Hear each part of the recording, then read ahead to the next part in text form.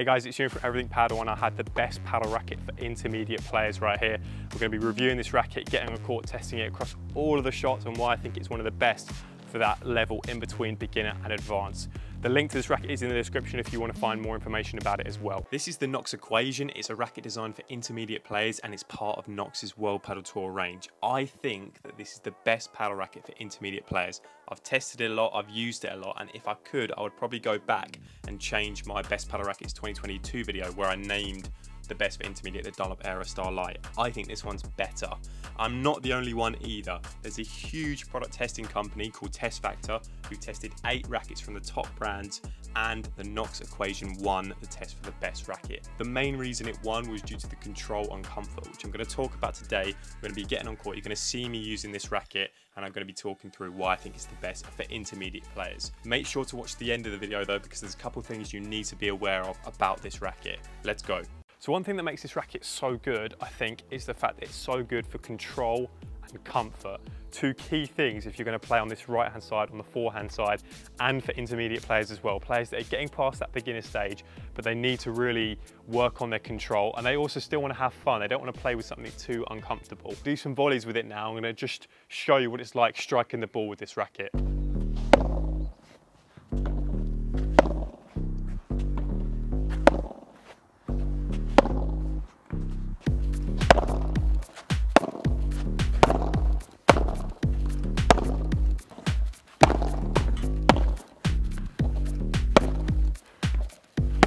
So, this racket has a big sweet spot in the middle. It's a round shape and it's got low balance. All of those attributes give you extreme comfort, and it becomes very easy to hit the ball on volleys, nice crisp volleys. Also with the rough surface as well, it's very easy to generate large amounts of spin on the ball. So for intermediate players that are sort of first learning how to slice the ball, how to add top spin on the ball, this is ideal for that. Design looks amazing. I love the finish. It's kind of shiny. So I think if you receive this, it's like brand new shiny racket. You've even got like little things like you can decide who to serve with the service up or the service down, you know, spin the racket and decide who to serve. Just little touches like that make it good. Now it's time to do some defensive shots with it. I want to practice sort of ground strokes. I also want to do some boasts off the back glass, hitting it off my own wall. I think again, like doing quick, fast boasts, you want a racket that's nice and easy to maneuver.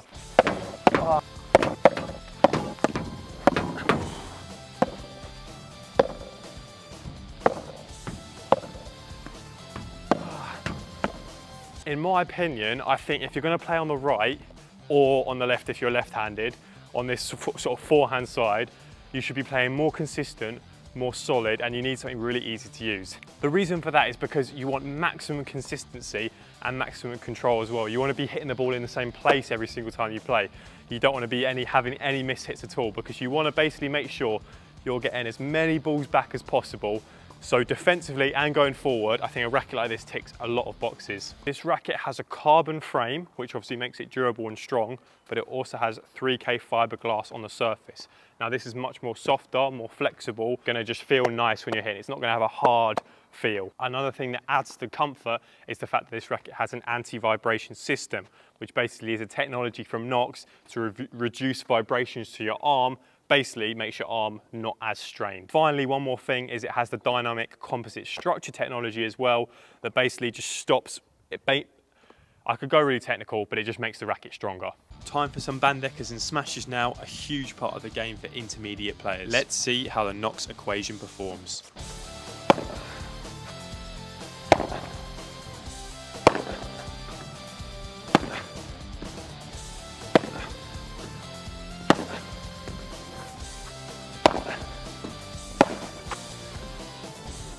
Oh. Stop. Oh, that's good. Like, that felt amazing. It's the sound, isn't it though? Like, I don't miss hit a single ball. So for playing this side, it's ideal because, like, I mean, this is almost turned into a video basically saying use a round racket if you're on this right side, because I think you should personally. I'm not being super aggressive with it, but I'm just keeping it consistent. And I didn't really miss many there. It's solid, and in a game I probably wouldn't even go for it as much there.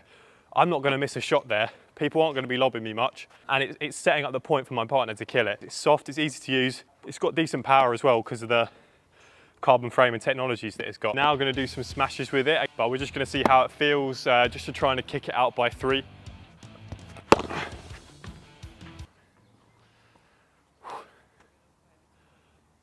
No way.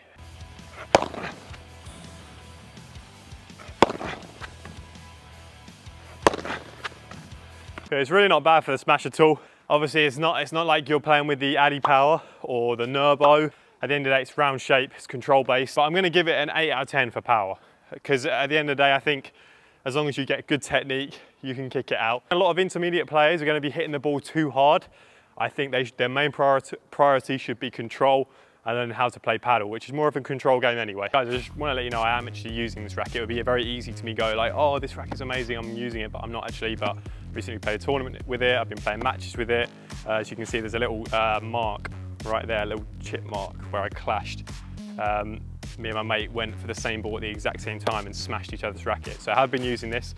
I think it's really good. For me, I actually have 2 rackets. So when I play on the left, I play with a diamond-shaped one, because I'm thinking I'm going to be smashing more, I'm going to be playing more aggressive bandekas. When I play on the right, I'm using this one, because it's just ideal for that sort of control, comfort, consistent game, which I think is very, very important, very underrated as well, in sort of the whole paddle community. So thank you for watching, hope you guys enjoy. If you need help choosing a paddle racket, you can contact me on WhatsApp, and I can give you specific advice. This racket is now in stock at Everything Paddle currently. I'll leave a link in the description below if you want to check it out.